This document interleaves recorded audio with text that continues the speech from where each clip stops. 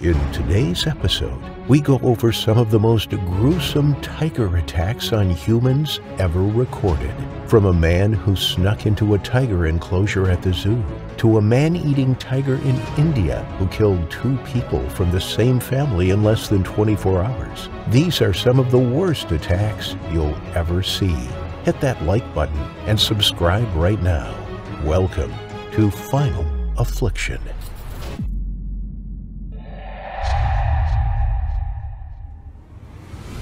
Zoo Boise in Idaho is home to an array of animals from around the world. Visitors can visit the zoo and view lions, penguins, giraffes, wild dogs, and Siberian tigers. These tigers are the largest of the big cats, and in the wild are confined to the southeast of Russia and small areas in China and North Korea. With so few left in the wild, each and every individual, captive or wild, is important for the species.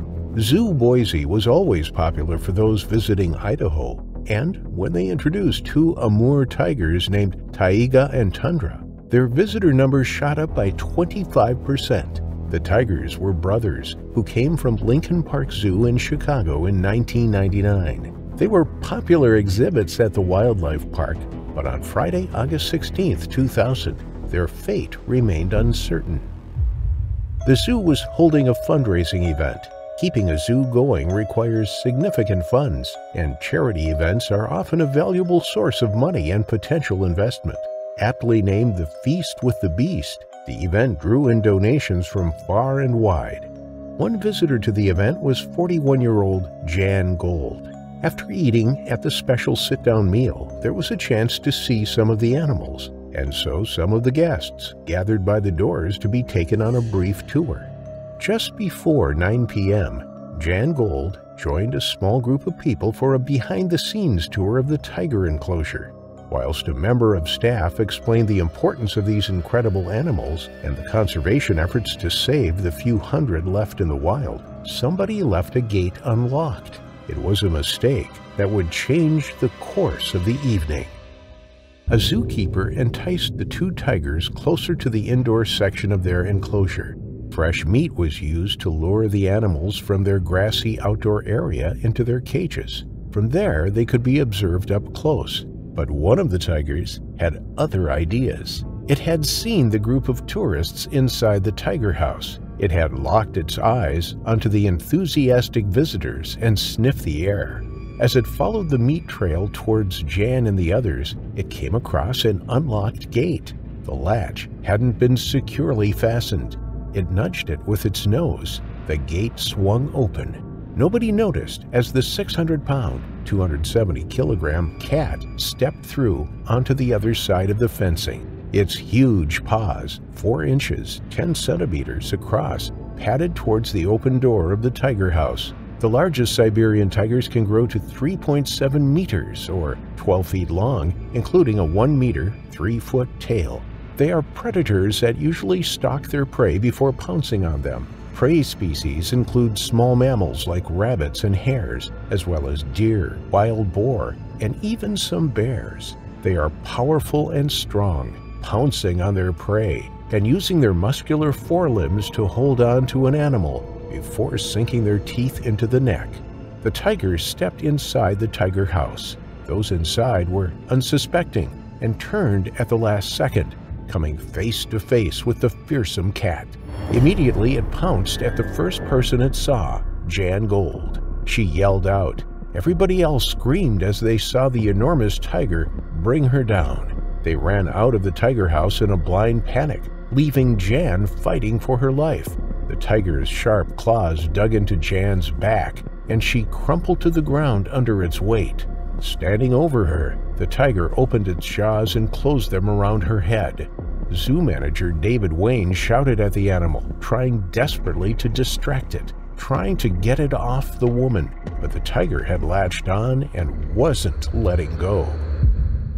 Amidst the laughter and music of the busy feast with the beast party, Police Sergeant Rich Schnebley heard something else. He strained his ears and looked towards the doors. Over the loud chatter of the charity event, he could hear blood-curdling screams. He began making his way through the crowd, pushing people aside as the screams grew louder. He had been attending the event on behalf of the policing community, but suddenly jumped into action when he heard the desperate cries. He made his way to the exit doors, following the sound of the calls for help. He didn't know what he would find, but he had his sidearm to hand and ran towards the tiger exhibit. Inside the tiger house, he found Zhang underneath the enormous tiger. He immediately reached for his holstered weapon and raised it in front of him. But another police officer had already drawn his weapon. In the commotion, it was impossible to make a clean shot. It was too dangerous to fire a round into the tiger as it tussled with Zhang's body. There was a chance the bullet could hit her. Instead, the other police officer aimed the gun just above the tiger's head. He squeezed the trigger, firing 2 rounds from his .45 caliber pistol. Zhang screamed and writhed around on the floor.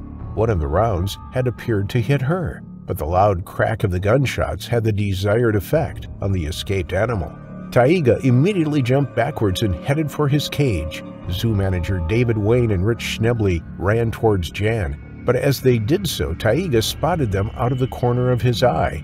He turned his head just as he was about to step inside his cage. He did a U-turn. His instincts were strong.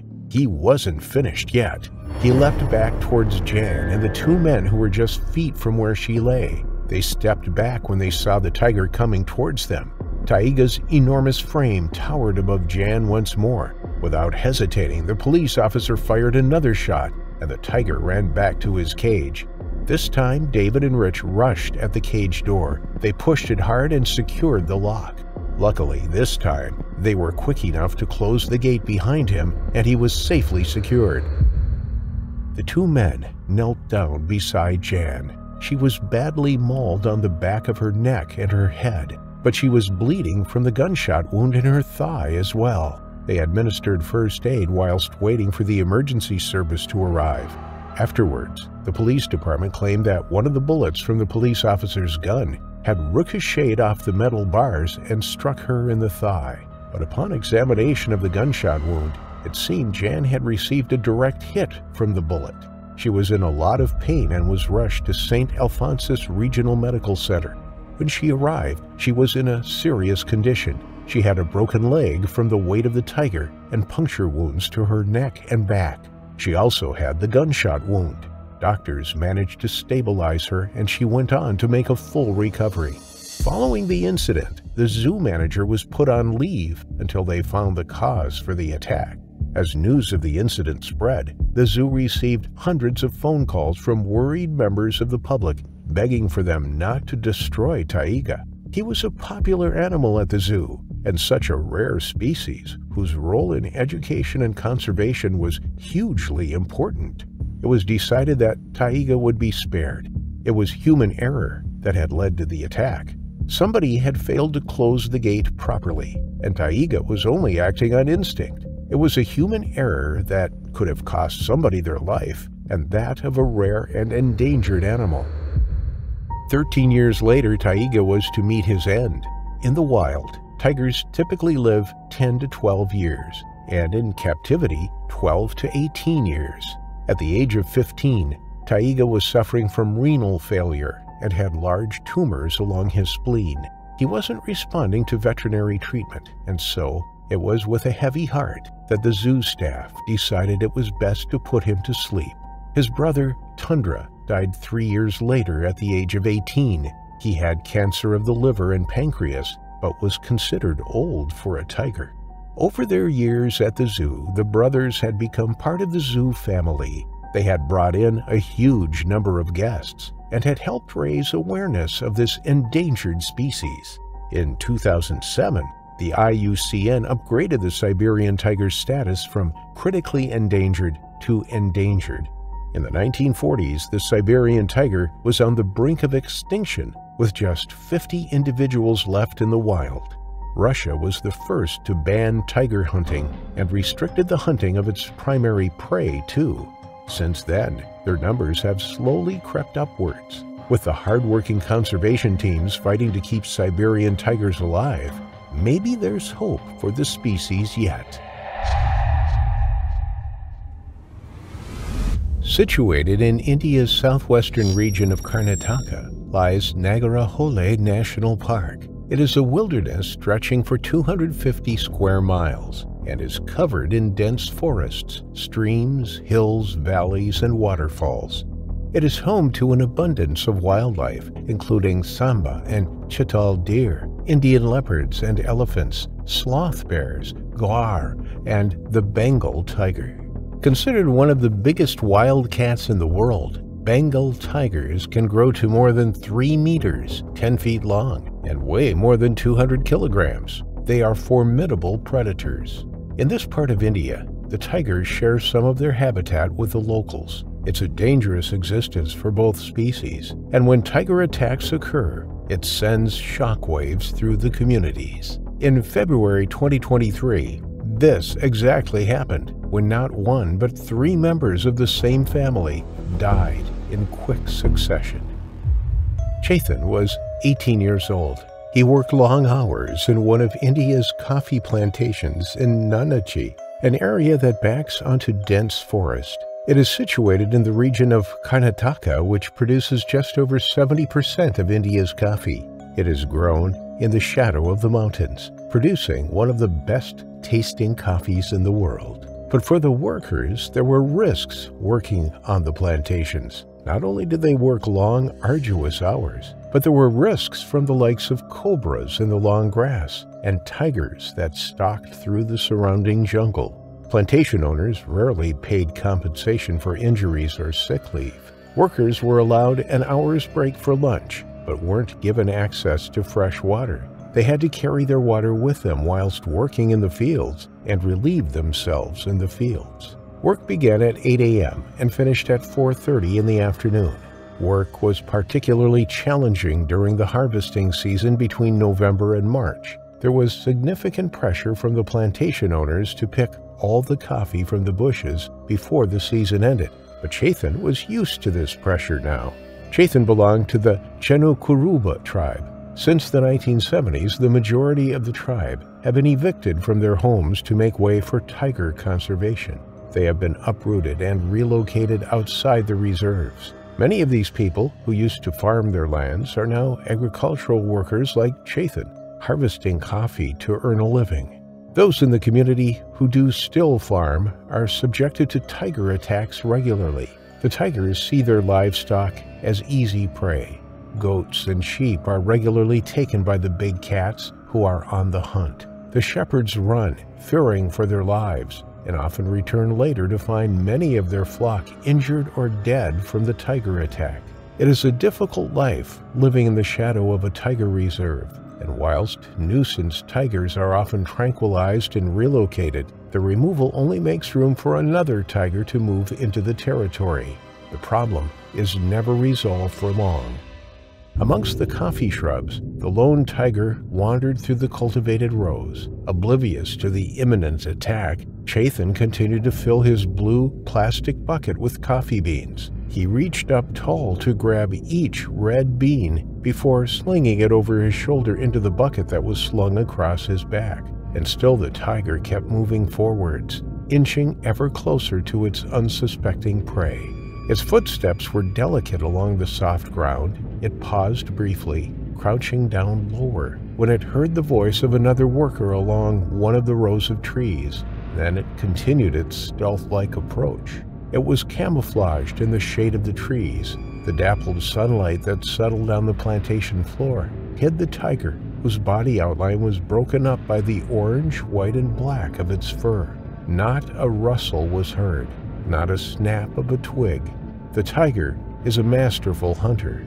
When it was within a few yards of the young Chetan, it rushed forwards, its powerful front limbs thundering across the ground before it leapt onto Chetan's back. He was sent crashing to the ground, the wind knocked from his lungs, his blue bucket sent flying through the air. Moments later, there was a piercing bite to the back of his neck. The force was unimaginable. The warm, moist breath of the tiger could be felt just before it delivered its fatal blow. Chetan had only managed to let out a shocked cry when he was smacked suddenly from behind with the force of the immense tiger. In an instant, it closed its jaws around his neck, suffocating him in seconds. The attack was rapid. The calls from Chethan's co-workers spooked the tiger, and it left its prey and dashed off into the surrounding wilderness. Moments later, screams rang out across the plantation as Chethan's body was found lying motionless on the ground. It was clear he had succumbed to a tiger attack. Terrified workers scanned the lines of trees, their hearts thundering in their chests, knowing the tiger was still out there. As is often the case with Hindus, the body of a loved one must be cremated within 24 hours of their death. Upon hearing of Chethan's attack, his funeral was arranged and his family attended the cremation the next day. To lose a member of the family at such a young age brought unimaginable grief to the family. One of those family members was Chethan's grandfather, Raju. It was a deeply sad ceremony, and to say goodbye to a grandson was heartbreaking. But for the family, things were about to get worse. The following morning at 6:30 a.m. on February 13th, 75-year-old Raju stepped outside his home. He lived near the Hulakal anti-poaching camp close to Nanachi Gate of Nagaraholi Range. He was in tiger habitat. He knew the dangers of sharing his backyard with the big cats, but it was his home. He had made his livelihood there, and it was all he had ever known. It had only been hours since he had said goodbye to his grandson, but as he left the comfort of his own home that morning, he was being watched by a predator that had already tasted human blood just hours before. It was the same tiger that had killed Chethan, and now it was coming for Raju. The tiger had fled the plantation and the body of Chethan, but remained in the area and had now stumbled upon another potential food source. It was just yards away from the door, concealed by the undergrowth. It fixed its eyes on the older man, waiting for the opportune moment to strike. When Raju's back was turned, the tiger decided to pounce. It attacked from behind, using the element of surprise to take down its prey. Millions of years of instinct packed into a muscular and powerful body. Raju let out a groan as he was floored by the predator. Its sharp claws dug into his flesh as it clung onto him with its powerful paws. He tried to put up a fight, but was pinned face down in the dirt. The tiger had struck again, and Raju was dead in seconds. His body was found later that morning by his family. For a tiger to strike the same family twice within 12 hours of each other was incomprehensible. When news spread of Raju's demise, it was too much for 56-year-old Jayama to take. She was the third family member to lose her life, but this time it wasn't at the jaws of the tiger. It was from shock and grief. Nothing could bring the three of them back, but many believed that things could have been done differently. The forestry department responsible for maintaining the reserve were strongly criticized by the locals for not searching for the tiger immediately after Chethan's attack. If they had dealt with it then they could have saved one, potentially two more lives. In their defense, they claimed that the light was fading and that they planned to send a search party out the following day. But that was too late for Raju. 25 camera traps were set up to locate the tiger. 5 elephants were used to search for it, and more than 150 field workers combed the thick brush in search for the predator. One camera revealed a tiger lounging in a large concrete tube. It rolled on its back with its paws in the air, oblivious to the hunt that continued outside. The day after the attack on Raju, when the search was in full swing, Deputy Range Forest Officer Ranjan spotted what he thought was the culprit. Skulking back in the coffee plantation where Chethan had lost his life was a tigress. She was old, around 12 years, and had been seen attacking cattle from nearby farms. Typically, tigers in the wild will live for 10 to 15 years. As they reach the end of their lives, they slow down and lose the ability to hunt. Livestock are much easier for tigers to hunt, humans even more so. The team that helped capture the tiger included 6 veterinarians. They tranquilized her, and when she stumbled to the ground, they lifted her onto the back of a jeep. and transported her to the Animal Conservation, Rescue, and Rehabilitation Center at Kurgali. With the deadly man-eating tiger now removed from the wild, villagers in the area are hoping for a long break before another tiger takes someone else to their terrifying final affliction. Yunggor Wildlife Park, also known as Ningbo Zoo, is situated in the Yingzhou district in eastern China. It is a relatively small wildlife park, but it offers the chance to get up close to more than 200 species of animals. It delivers fun for all the family, playgrounds and rides, the chance to see some of nature's greats. But in comparison to Western zoos, this Chinese animal sanctuary simply doesn't match up. The animals are sometimes taunted into performing to the delight of the audience. The enclosures are small and dirty. The animals are malnourished and understimulated. Maybe it was a matter of time before an animal would lash out. Maybe the conditions in which they were kept was a disaster waiting to happen. In January 2017, tragedy was about to strike Ningbo Zoo. Mr. Zhang and his family planned a Sunday afternoon out at the zoo with their friends Mr. and Mrs. Li. As they walked towards the entrance, Mr. Zhang had an idea. He decided to try and cheat the system, to try and sneak his way into the zoo for free. As they walked along the tall walls on the zoo's border, he looked up, searching for a way in. His wife thought he was being silly and carried on heading towards the entrance gates. The entry fee was 130 yuan, about $18. Although considered very cheap in comparison to Western zoos, it is expensive for Chinese zoos, with Beijing Zoo costing just 15 yuan per visitor, or $2. While Mr. Zhang's wife and children entered the zoo with Mrs. Li through the main gates, he and Mr. Li scaled the perimeter wall. It was 3 meters, 10 feet high, but there was a tree next to one section of the wall. The two men leapt for a low-lying branch and pulled themselves upwards. They managed to reach the top of the wall and hovered there for a moment, looking for a way down. They would have to jump. Mr. Zhang went first. He crouched down, then held onto the top of the wall as he lowered himself down. His legs were dangling 5 feet above the ground when he let go. He landed with a thud. He was in. Mr. Li followed, dropping down into the zoo grounds. They congratulated each other on their achievement, but now stood another challenge in their way. It was another 3-meter high wall. On the top were metal bars arched backwards. It was clearly built to keep people out, or something in. Trapped between the outer perimeter wall and this inner wall, the men needed to climb once more. But before they did, they noticed warning signs pinned to the wall telling people not to enter. Despite these clear warning signs, the two men ignored them and looked for a way up the second wall. Mr. Li decided to help Mr. Zhang up.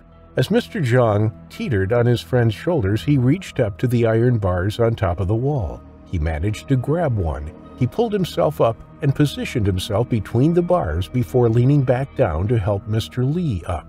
When they both made it to the top of the wall, they looked around. There, below them, was a tiger, and another one, and a third. 3 tigers on the ground beneath the 2 men. They had scaled the wall of Ningbo Zoo's most lethal inhabitants. Upon seeing these deadly predators, Mr. Li shook his head and began to climb back down the way he'd come. This had been a mistake. What had started as a bit of a challenge and a sense of deviousness had now turned into a dangerous situation. The 2 men were photographed on top of the wall by some of the zoo's visitors, both men in their blue jackets, peering into the enclosure, debating what to do. Before Mr. Li slid back down, Mr. Zhang told him that he was going into the enclosure. He had come this far. There was no way he was going to turn back now. If he could just drop down into the tiger enclosure and climb the far wall, then he would be in the zoo, home and dry, and 130 yuan better off. Without hesitating further, he jumped into the enclosure. The tigers spotted him instantly and made their way over. Stepping over the long brown grass, walking past the trees and shrubs, they sniffed the air, their eyes locked onto the intruder. Mr. Zhang had assumed they were docile, semi-tame animals that would likely watch him from a distance or would run away. How wrong he was! As visitors who had paid their entrance fee looked out over the moat and into the tiger enclosure, they spotted the tigers heading towards a man in a blue jacket. This was not a zookeeper. This was a member of the public. They began to shout and scream. Terrified onlookers, some of them children, could see what was about to happen. One of the tigers launched itself at Mr. Zhang and brought him crashing to the ground. It instinctively went for his head and neck, its long canines clamping down around his skull. The man's screams could be heard as he tried to fight back, but instinct was taking over the tiger. It may have been born and bred in captivity, but its killer instincts were still strong. Mr. Li watched from the top of the wall, his heart in his mouth as he witnessed the tiger mauling his friend. There was nothing he could do, and he sure wasn't about to climb down into the tiger enclosure to try anything either. Mr. Zhang could feel the powerful grip the tiger had on his head. His entire skull was inside the tiger's jaws. He was powerless to the enormous cat. He kicked and struggled. It was a desperate attempt to fight back, but with each passing minute his struggles grew weaker. The tiger ripped the clothes from Mr. Zhang's body, his blue jacket laying strewn across the grass. The other two tigers circled the man, watching and waiting as the third held him tight in its jaws. The incident was captured on video by visitors to the zoo. The footage was circulated widely on China's social media platform, but it's too graphic to show. The attack lasted more than an hour as the tiger toyed with its victim, taking bites from him, dragging him through the grass, and rolling him over. Every time Mr. Zhang tried to sit up, the tiger pushed him back down again. As the tiger readjusted its grip on Mr. Zhang's neck, blood poured from the gaping wounds. The tiger then grabbed hold of his foot and began dragging him towards some trees. Zookeepers had been alerted to the incident, and armed police had been called to the scene. As Mr. Zhang's body became limp, the zoo staff fired firecrackers into the enclosure. The series of loud bangs sent the other two tigers running, scampering into the far reaches of the enclosure. But the tiger that was biting into Mr. Zhang didn't flinch. It continued to devour him. The staff grabbed a power hose and aimed it at the tiger. The water didn't distract the tiger at all. Instead, it began pulling and tugging at his lifeless body, dragging him across the ground through the long grass. A special unit of armed police arrived at the zoo and, under orders from the zoo staff, they opened fire on the tiger. It fell to the ground. It breathed its last breath and was silent. Mr. Zhang's blood stained its muzzle. Saliva dripped from its mouth. Its eyes glazed over. With the remaining tigers secured in their indoor pens, emergency responders raced into the enclosure to rescue Mr. Zhang. He was unconscious at this point, but remarkably, still alive. He was rushed to hospital, where he was sadly pronounced dead a few hours later. What had begun as an enjoyable family outing had ended in tragedy. Not only had some children lost their father that day, and a wife lost her husband, but a tiger also lost its life through someone's stupidity. Almost 97% of the world's tigers have been lost, and with less than 5,000 now left in the wild, the death of any individual tiger is a tragedy for the species. Mr. Zhang's relatives have called for the zoo to take full responsibility for the incident. They claim that the walls shouldn't be that easy for people to climb. They have insisted that more CCTV should be installed on the outer perimeter fence. If security at the wildlife park had been tighter, then Mr. Zhang may still be alive. One thing is for certain: you can take a tiger out of the wild, but you can't take the wild out of the tiger. Never assume a captive tiger is going to be friendly, or you might end up meeting your terrifying final affliction.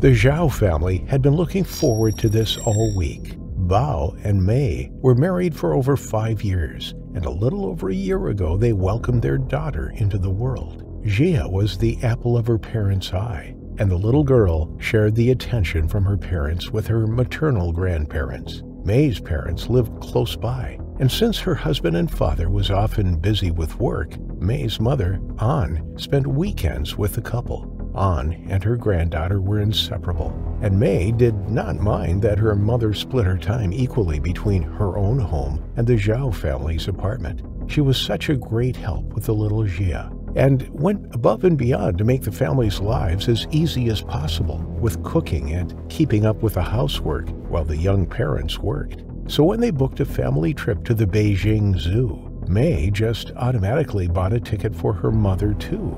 The grandmother was thrilled at the invitation. She'd never been to the iconic site either. The Beijing Zoo is one of the biggest in the world, housing an incredibly wide range of animals: pandas, lions, elephants, wild African bucks, lizards, and the fan favorite, Monkey Hill, where there are over 100 rhesus monkeys swinging from the trees. You name it, the Beijing Zoo has it. And they offer a unique experience where visitors can drive their cars through the many acres of land that hold these animals. The zoo does not believe in penning their animals in small and inhumane cages. Instead, they allow them as much freedom as they possibly can, so that they can live their lives out as naturally as possible. The experience is as close to a real safari as you can get outside of Africa. So that morning, the Zhaos loaded their car full of snacks and drinks. However, May was slow to start. She'd woken up feeling a little nauseous. But she wasn't going to miss out on such an amazing family outing, and rescheduling the whole weekend would cost a lot of unnecessary money that the working family couldn't afford to waste. So May stayed at the back with her daughter for the first leg of the ride. After 2 hours, Bao parked the car in front of the ticket gates. He'd had a late night at work the night before, so May offered to drive them through the first half of the park while he kept her company in the passenger seat, with An taking over her place next to Jia, who was strapped safely into her car seat. May was feeling a little better than she did that morning, and she was sure she'd be fine to take over for most of the ride. Starting at the north entrance, they drove south, stopping first to see the reptile exhibit. Up next were the African animals. Lions, giraffes, and rhinos were all present. Just as their third hour in the park came to an end, they saw the tropical birds and the northern bears. That's around the time that little Jia nodded off. The toddler was long past her nap time, and she was most likely going to be out like a light for the rest of the ride. All in all, the morning had been an enjoyable one, but by noon, May was starting to feel ill again. The heat of the afternoon sun beat down on her, and she went from feeling slightly queasy to feeling downright faint with nausea. Just as they turned into the south wing of the park, entering the tiger enclosure, An noticed her daughter's pale complexion and encouraged her to switch places with Bao. They were past the halfway point by now, just where May agreed she would ride to. And even May had to admit that it was time to swap places with her husband before the dashboard became painted with the contents of her stomach. None of the occupants of the car had anything else on their minds other than making the change in drivers. It genuinely did not occur to them that they were in any danger at all. Up until this point, all of the animals had been behind sturdy fences or in cages. But in reality, the tiger exhibit and Monkey Hill were the two most popular attractions for a very specific reason. You could drive your car right into the wild animals' enclosures, with only the walls of your metallic vehicle around you for protection. All of the animals were fed on a strict schedule, so they were never hungry enough to pose a serious threat, and armored vehicles were parked with armed personnel inside every few meters or so as an extra precaution. None of the three adults in the car had even seen any stirrings of life in the exhibit just yet. They had driven only a few feet into it before Mel put the car into park. She released her safety belt, opened the door, and got out. Even the two Siberian tigers that were hidden in the trees were taken by surprise. Never in their entire lives of captivity had a human walked so freely amongst them. It was always just cars that drove past, and the zookeepers that threw their meat shares out of those big armored vehicles twice a day, where these animals ever saw any humans at all. Even though they were bred and raised in captivity and never once hunted a day in their lives, the moment they laid eyes on the walking, living creatures stepping out of the car, their primal instincts kicked in, and May was locked into the sights of their yellow eyes. She walked from the driver's side, around the front end of the car, toward the passenger side door. Bao's safety belt had gotten a little stuck and he was having trouble getting himself out of the harness. Annoyed, May reached the passenger side door and opened it for Bao, scolding him to hurry up as she did so. It was this sudden burst of noise from May that triggered one of the felines into action.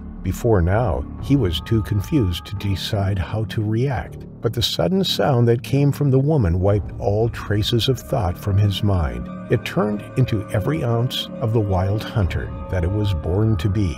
Racing out of the trees toward the woman's back, Bao saw the tiger first. He uttered a scream, and May turned to what he was looking at behind her, just in time to see the striped black and orange cat speeding toward her. It was so quick that May didn't have any time to react before the beast sank its teeth into her thigh. She did not immediately feel any pain, but she could feel the pressure of its jaws clamping down on her leg and hear the sickening sound of her flesh ripping to shreds between those razor-sharp teeth as it dragged her off her feet. The hunter didn't try to finish May off there. It was smart enough to start dragging her off to the safety of the trees. When it started pulling her, May finally felt the agonizing pain of her muscle being torn from the bone. Screaming and flailing, her struggles made no impact on the swiftly moving beast that had her in its grip.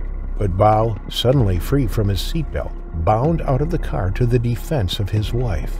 An, from the back seat, reacted in the same way. When she saw the tiger coming from the trees, she was no longer an old woman. Adrenaline and love drove her from the car, turning her into a woman 30 years younger. She ran after her son-in-law and her screaming daughter. Neither Bao nor An had any idea what they would do when they reached the predator. They only knew that they would fight with every ounce of their being to get May out of there. The tiger that had May in its jaws must have realized this, because he took one look at the pair running toward him and the armored car already speeding toward the tree line, and it knew that it was outnumbered. It unclenched its jaws, leaving May bleeding on the ground, and took off toward the depths of the trees.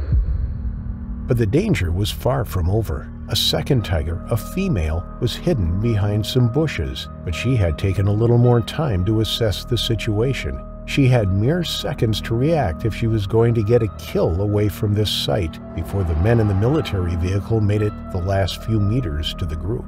Once they arrived, the tiger's chances of a successful hunt went down to 0. The tiger leapt out of the bushes and landed right on top of the smallest and weakest member of the group, and that was the elderly An. Bao was already kneeling beside May, trying to hoist her over his shoulder, but he was having trouble lifting her, so he carried her in both arms instead. He was going to run as fast as he could to get her back to the car, and with May already screaming in his ears, he didn't hear or see the attack on his mother-in-law behind him. An was driven into the ground by the 300-pound animal. The tiger went straight for the jugular, sinking its teeth into An's neck, shoulder, and face.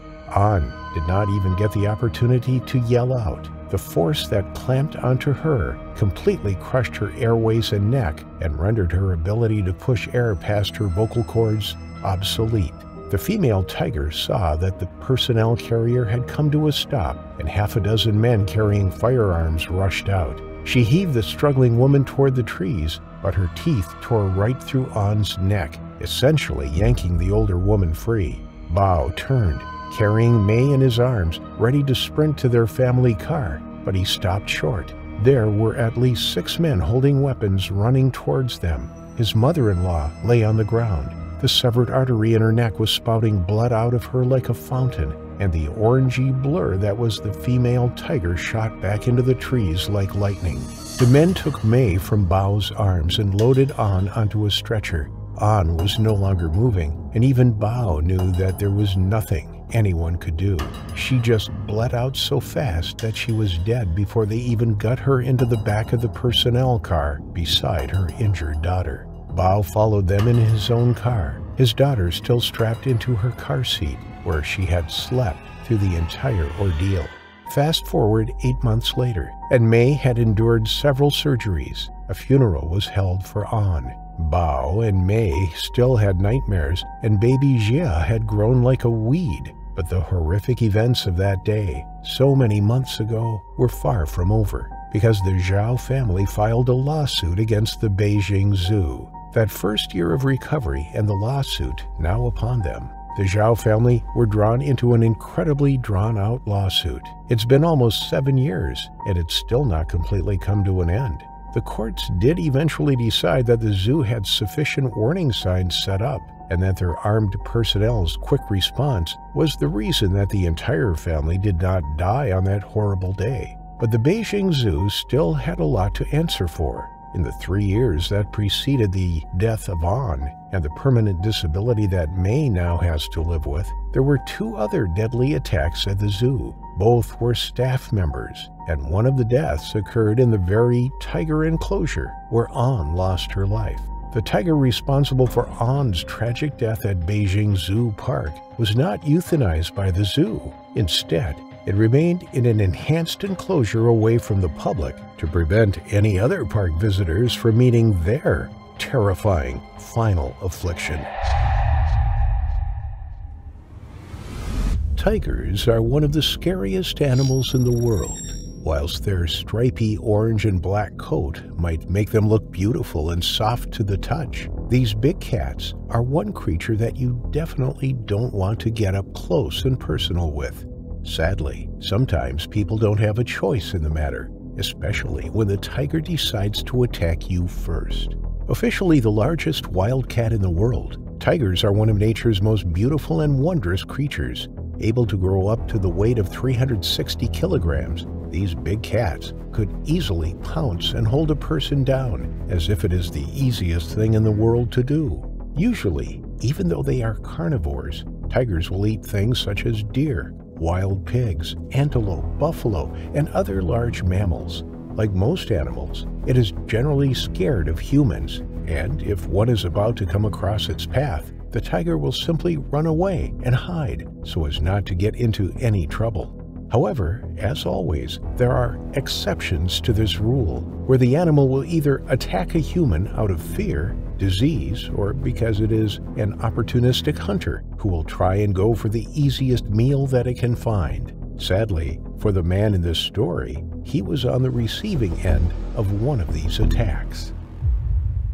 Hashmot Ali had lived in his small village in a rural area of Bangladesh his entire life. But despite living in the village for over 40 years, he is not someone who likes to get out amongst the other villagers and be sociable with them. In fact, for the last 20 years, Ali has lived as a virtual hermit after he was shunned by the village for something that happened to him many years ago.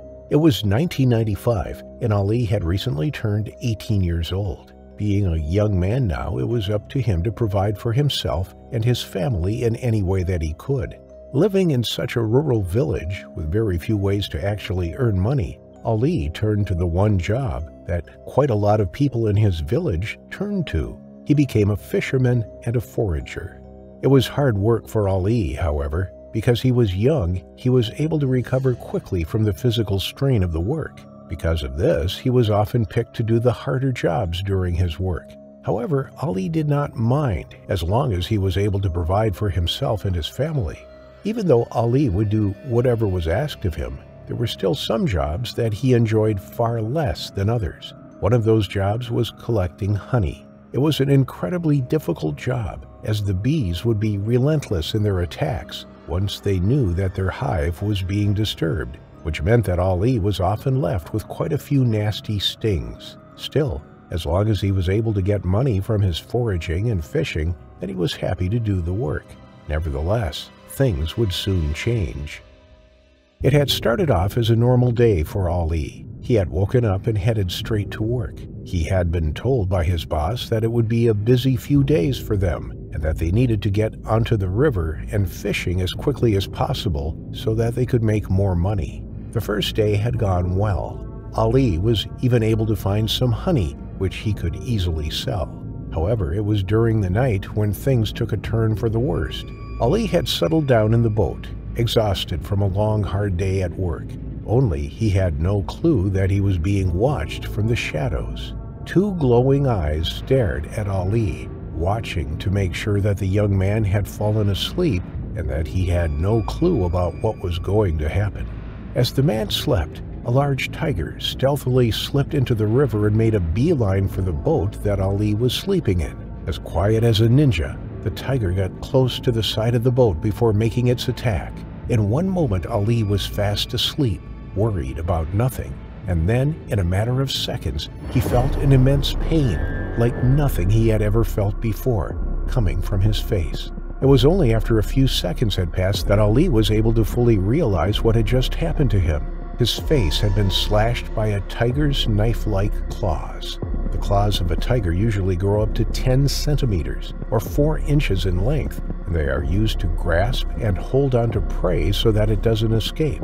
After realizing what was going on, Ali let out a muffled, pain-filled scream. He was terrified of the tiger and of the thought that if he didn't get help, then the animal's next attack could possibly be fatal. However, the man found that his face was so painful to try and move that even trying to make the slightest of sounds almost made him pass out from the pain. It was in that moment, as the young man clutched his bleeding face, that Ali knew something terrible had happened to him, and that if he didn't get help soon, then it could possibly be too late for him. Upon hearing some strange noises coming from the boat, some of Ali's co-workers went to investigate what was happening. When they saw the tiger, though, they were horrified. The scene that they had come across looked like it could have come straight out of a horror film. There was blood everywhere, and Ali was holding his face, where all of the blood seemed to be coming from. In that moment, the tiger grabbed Ali by the back of his clothes and proceeded to try and drag him out of the boat and into the river below. Feeling the animal trying to move him, Ali felt an overwhelming amount of terror seize him. The young man wasn't ready to die, but he was in so much pain that he couldn't find it within himself to try and fight the tiger's hold on him. Luckily, the rest of the crew understood what the tiger was trying to do, and they began to scare it off by creating as much noise as possible. Their plan worked, and the tiger ran off into the night. But the ordeal wasn't over yet. Ali had been seriously injured, and he needed medical attention right away. The young man's co-workers immediately made their way to the nearest hospital, where Ali was able to be treated properly. Thankfully, the doctors were able to save Ali's life. However, the teenager had been left with serious scars. The tiger's attack had left the man missing a large portion of his face. It seemed as if the animal's claws had ripped straight through Ali's face, leaving him needing extensive reconstruction work to his face. Heartbroken at this news, Ali knew that his life had been changed forever. Over the next 20 years or so, Ali kept himself hidden away in his home as much as he could. The man worried that if he was seen out and about, he would be ridiculed for how he looked, and his family would also be bullied because of him. He especially worried that his daughters wouldn't be able to find husbands because of how he looked. When Ali had to go out of the house, he would always wear a cloth over his face so that he wasn't constantly stared at, and so that he didn't scare the local children. But within the last few years, Ali has been able to save up his money so that he could get plastic surgery to try and reconstruct his face so that it looked a bit more like how it used to look. Thankfully, the surgeries all went incredibly well, and he is now happy with how he looks and is not afraid to show his face to the world anymore, which is all he had ever wanted since that fateful day on the river.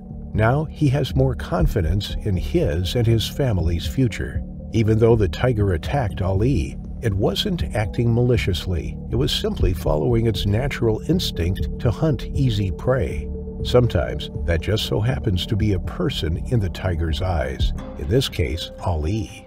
Despite his face being ripped apart and shredded, he is lucky to have escaped what was almost certainly meant to be his terrifying final affliction.